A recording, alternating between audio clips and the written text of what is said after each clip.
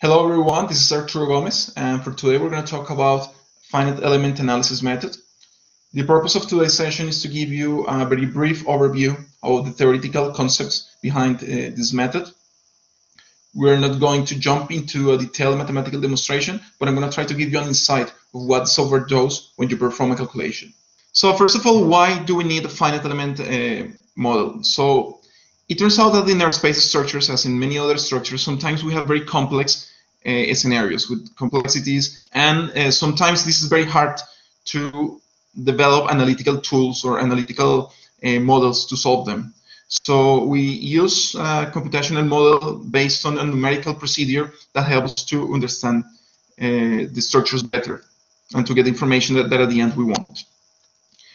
What kind of complexities arise when we're talking about our space structures? Sometimes we have complex geometries. As you can see, for example, in the slides, the wind section is precisely not a simple structure. It has a bunch of different components, different beams, different stringers, different ribs.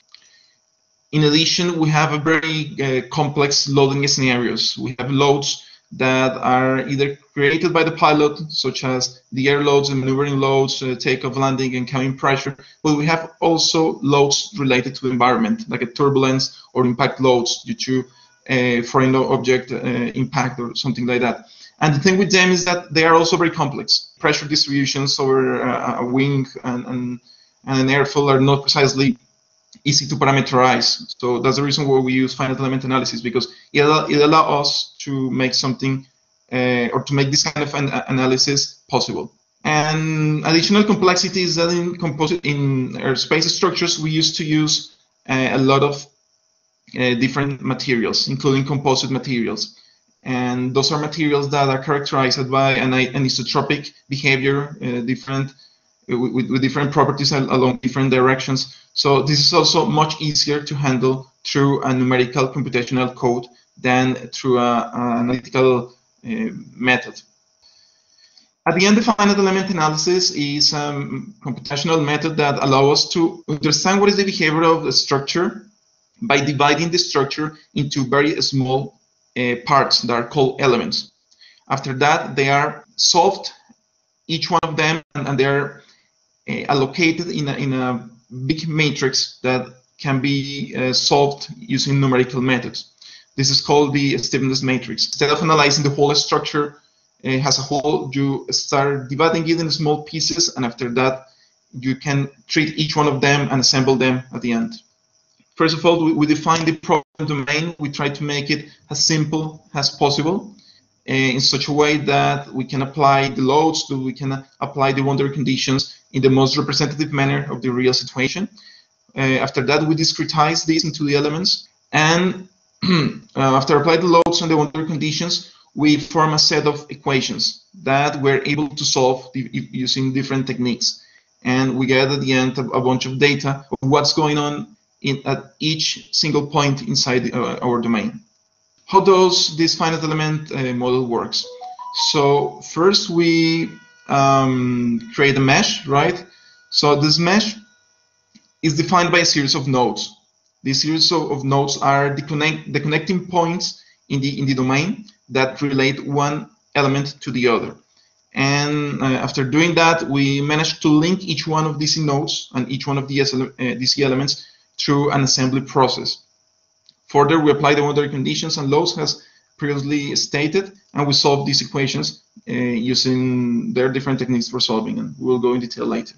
Most of the time, we try to simplify our structure to make it as simple as possible, decreasing the number of degrees of freedom that we want. And the reason why this method is called finite element method is because the number of elements that we have over our domain is a finite number. It's not an infinite one, as when we develop analytical methods based on the continuum of the material or in the continuum of the structure. Depending on how many elements do we have, we will get a better precision of our result. For that reason, it's always important to choose the proper number of finite elements. We have a bunch of commercial packages of FEA analysis. Among the most famous ones are the ones that I'm showing you here. Abacus, ANSYS, Nastran Patron, LS-DYNA. And in our case, we're going to use Abacus, right? Abacus is a software developed by Dassault Systems.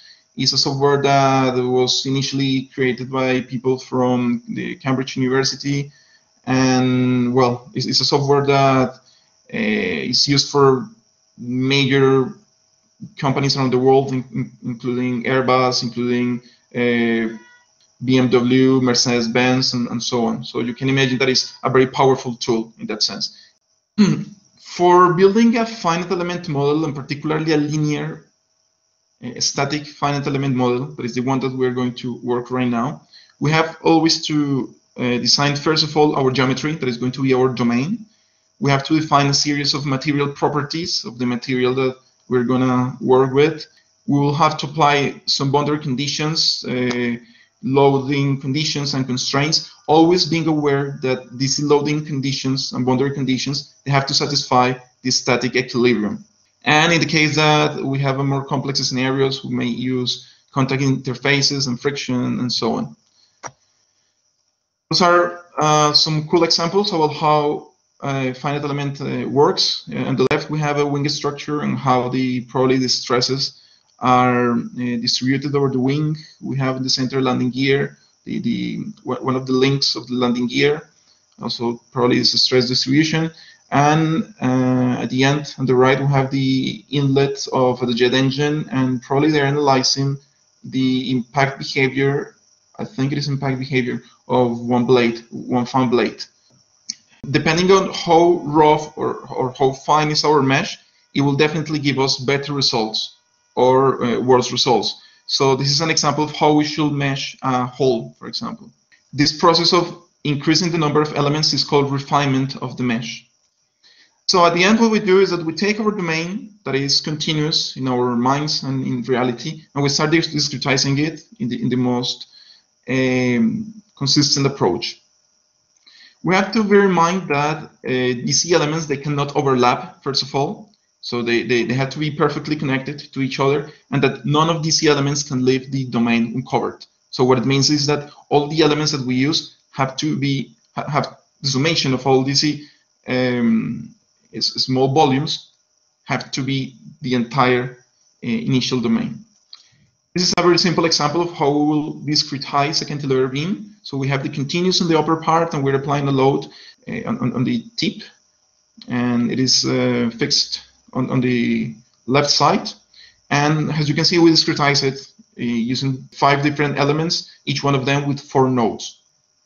Depending on the kind of geometry that we are going to model, we may use different kinds of elements. So we have, for one-dimensional analysis, we may have lines and bars. Let's assume the case that you want to analyze a truss structure or mechanisms or things like this. So this kind of elements are perfect. We also have two-dimensional elements that are, as their names say, they are only two-dimensional. So they are seen to be a kind of surface elements in which we have only in plane degrees of freedom, or the only degrees of freedom acting are on plane. And finally, we have three-dimensional degrees of freedom, in which we have active all the degrees of freedom, and they're usually used to represent three-dimensional structures or structures that cannot be accurately represented with the other elements. So here we have an example. We divide our domain in a series of elements, and each one of these elements is going to be independent and is going to have its own nodes. Each one of them is going to have its own local node numbering. Please bear in mind this. The node 1 for element 2 is different to the node 1 for element 5, an example. Okay, so bear in mind. But as you will see later, we'll have to assemble all these nodes in our final matrix.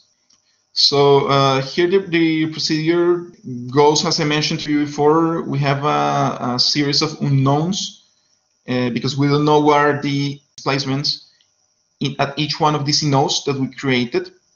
So we try to express how DC displacements at each one of these nodes and inside of the elements, how they vary. And the way that we do that is using a an approximation function, right? So we do an assumption that the displacements between each one of the nodes is given according to a function, right? It's called interpolation function, and we will talk about this later. The important thing here is that we can correlate the displacement at any point in the domain with the displacements at each one of the nodes.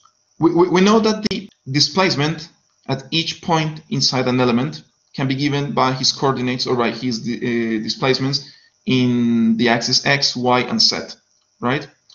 And we can say also that this vector, this position vector, or this displacement vector in reality, can be given through the multiplication of a matrix, that is this n matrix, this is the matrix of interpolation function, multiplied by a vector. And this vector is the displacement at each one of the nodes. So we can say that, for example, we want to know what is the displacement in the center of the element 2, in this case. So for doing that, we're going to assume that this displacement in the middle is going to be related to the displacement in the node 1, node 2, and node 3. And the way of correlating them is through a mathematical function. Well, this is more or less what I was explaining to you before. These interpolation functions that are also called the shape functions, those are functions that are dependent on the coordinate system that we're using, and they are dependent on x, y, and z. They're usually either linear functions or quadratic functions. Here we can just see how these interpolation functions will work for each one of the displacement components in x, y, and z. And well, you can see here the summation, like the summation symbol, because for each node that we may have a interpolation function, right? So that's the reason. In finite element analysis, we also have a very big bunch of material models. Among the most commonly used ones are the homogeneous and linear elastic ones. In this case, we're going to use linear elastic, but we can model our materials using many other different kinds of approaches. We can model also nonlinear elastic materials, plasticity, viscoelastic behavior, anisotropic materials, orthotropic like composite materials, and so on. Finite element analysis, without going too much into detail, we have 3 different approaches for solving this kind of phenomena. Right? We have the direct approach that is very much related to the direct stimulus method. We have the second approach that is a variational approach in which we use functional, that in our case is the potential energy, and we start building our expressions, our main differential equations that we're gonna see later, based on this, on the optimization of this potential, right? And we have a third one that is the weighted residuals approach, that is the most widely used, is the one that Abacus uses, it is very much related with the theorem of the virtual work, but we're not going to touch it in reality. Those are affairs like for more advanced courses. So let's talk about the variational approach. That is probably the easiest to understand, and that gives us a better insight into the physics behind it. So we have to start thinking that for any kind of a structure, we may have a potential energy in the system, right? And this potential energy in the system is going to be the summation of different kinds of energies that are acting into our volume. So we may have, first of all, some strain energy that is stored in the element, each one of the elements. Here we're looking only at the element level. Always that you see subscript E is for the element level. So we have this strain energy stored inside the element. When you apply some force or when you stretch or compress a material, you store some energy inside, right? So this term is an integral of the internal energy or the whole domain.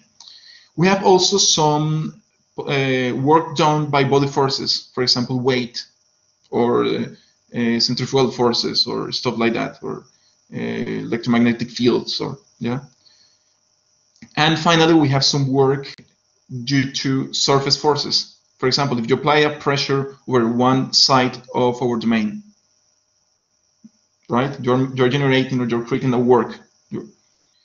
And we can start analyzing, for example, the first term, that is this one over here. We can start analyzing the strain energy per unit of volume in terms of state of stress strain of the material.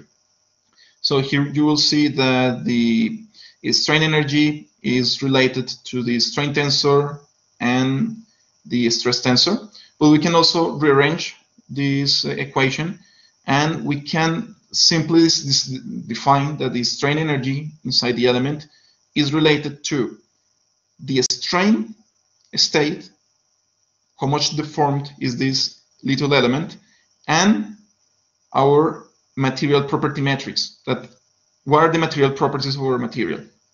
What is the stiffness of our material?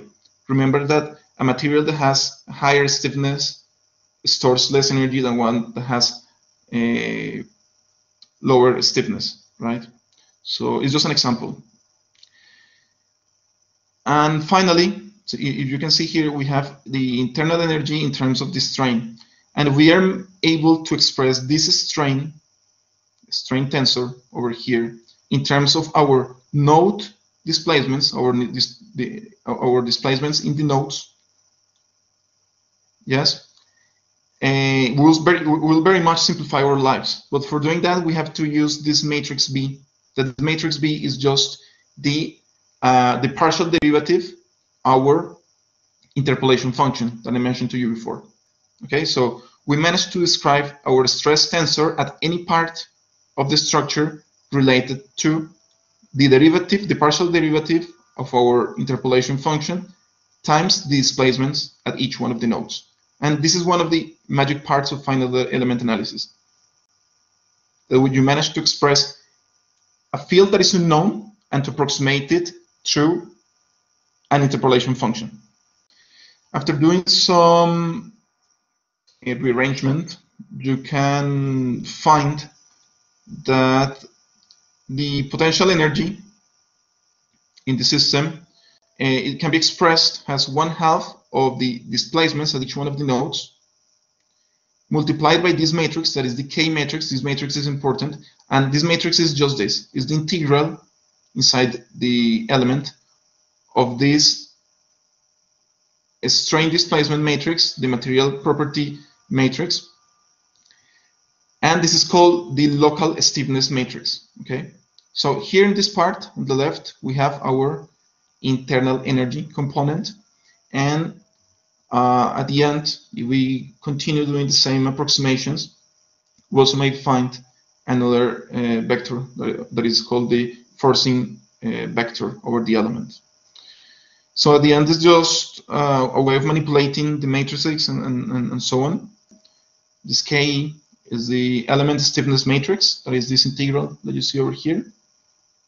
And this QE is the load vector over the element that is given by this. Remember that N is the interpolation function, T is the transpose of the interpolation function. Then this FB, those are the volume forces, like weight, for example. And this T are the tractions or the surface loads, and this DS is the infinitesimal surface over which this load is applied. Once that we have defined our expression at the element level, the next step is to assemble all DC equations of each one of these DC elements into a global matrix of the entire system. So for this, we have to create something called an element connectivity matrix. That is, that at the end is just a matrix that is able to create an equivalence between the global nodes. If we have a displacements at the element level, we can express DC displacements at the global level. This matrix is going to be 0 in almost all cases, except when the number of the element coincides with the number of the element in the global domain. And I think this is easier to explain using this slide.